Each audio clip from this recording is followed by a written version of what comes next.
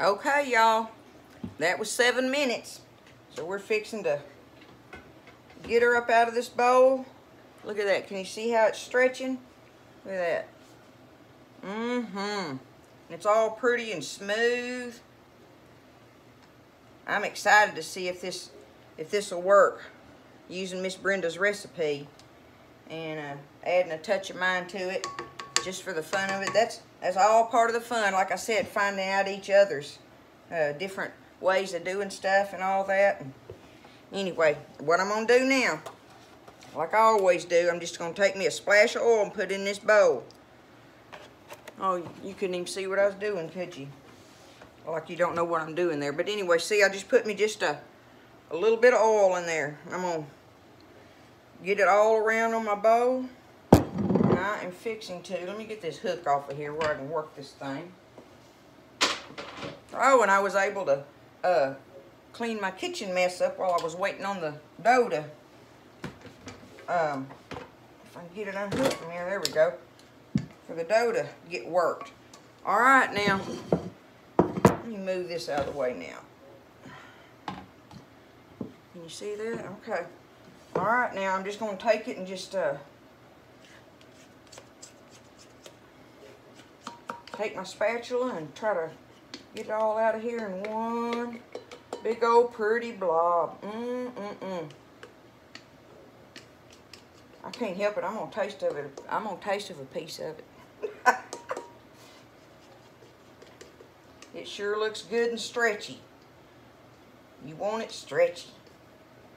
Stretchy and strong, kind of like I'd say.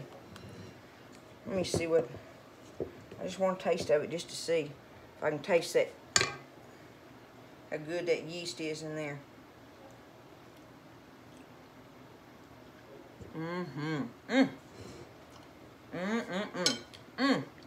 Look at that, y'all. All right. Look how pretty that is. Man, I love home cooking. We're just gonna take this now. We've got it, we've flipped it over. Got oil all over it like that. Like I say, just a little bit in your bowl. That way here you can get your oil all on it, and I think that kind of keeps it from cracking and stuff while it's rising.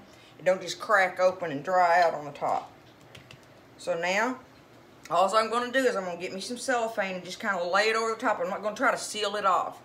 Just lay me some cellophane on it, and I'm going to set this in the refrigerator, and you just wait and watch.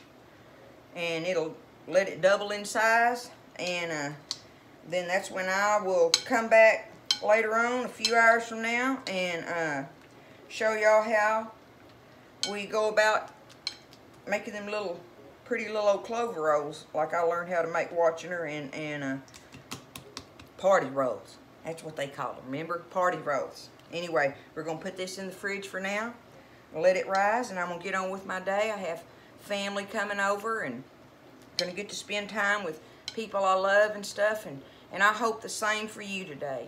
I hope you get to spend time with somebody you love, and just have a wonderful day. It's a beautiful Sunday out there. Today is the day the Lord has made, and we're just so blessed, and I'm so thankful for all of it. And I'll see y'all after a while. Y'all have a good day, and God bless.